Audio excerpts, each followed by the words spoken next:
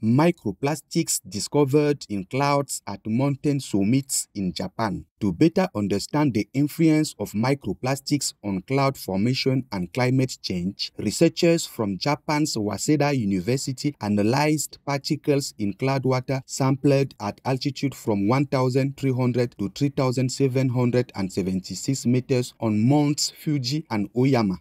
Microplastics are bits of plastic smaller than 5 millimeters produced by tire erosion and plastic degradation. The scientists uncovered 9 types of polymers in the water, with concentrations ranging from 6.7 to 13.9 particles per liter. The polymers were found to be water-soluble, suggesting that they may cause rapid cloud formation and thus adversely impact the local climate and ecosystems. These compounds deteriorate more quickly when exposed to ultraviolet light in the higher atmosphere and release greenhouse gases. What concerning news, Waseda University researchers? In Buddha's gaze, may we immediately replace plastics with eco-friendly alternatives to protect our health and that of our planet?